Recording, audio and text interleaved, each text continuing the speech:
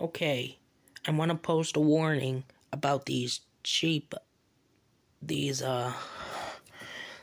generic versions of the Wolverine 8 and Super 8 film converter. It looks convincing, it holds up to 9-inch reels, but as you can see, when I went to go use it, some pieces are missing. Little little squares that were in this gate here came out. And I have no idea how to fix it, but it runs, but it just damages the film. So I've never had a Wolverine. This is the cheaper version, the 8-digit now scanner. It's the generic version from Amazon. As you can see, it comes with the standard reel, which is a 200 feet or a 5-inch reel. It's a nice looking scanner. I used it a few times, but it lasted only a certain time, so it's really easy to use. It has an SD card feature.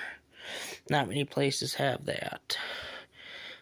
It was expensive though. It was over $300, and yeah, don't ever buy one of these generic ones. They're junk. They work. They look convincing, but they're junk. Stick with the name brand. Do not get the generic version. Just letting you know that you don't have to.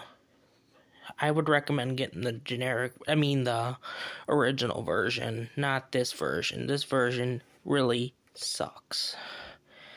You tried fixing it, but the parts I've gotten back from it that I've had the warranty I did for it didn't cover them, so I don't really use it anymore because it'll damage the film. So yeah, please, don't ever buy one of these generic versions of the Wolverine film scanner. They're no good. Stick with the name brand. Thank you for watching.